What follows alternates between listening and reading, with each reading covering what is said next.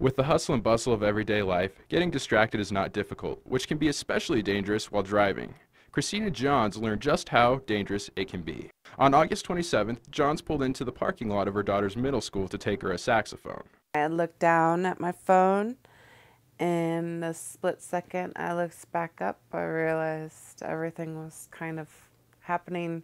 In the split second Johns was distracted, her car slammed into a guardrail which came through the front of her vehicle, piercing her in the upper thigh and continuing through to the back seat. And that's when I realized that my leg was impaled.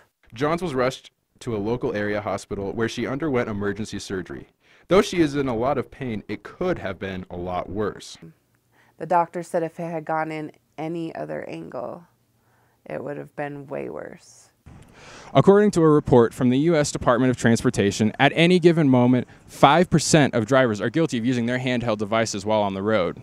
We caught up with Chief Michael Phibbs to talk about the seriousness of the issue. As we look at distracted driving, probably texting and driving will overtake drunken driving for highway deaths in the next year or two.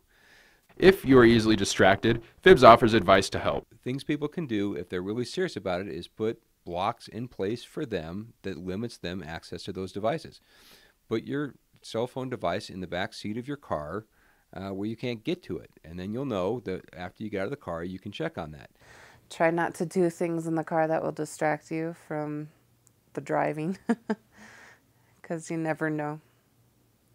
Johns is expected to make a full recovery. She hopes to tell her story to others and hopes that they don't make the same mistake she made.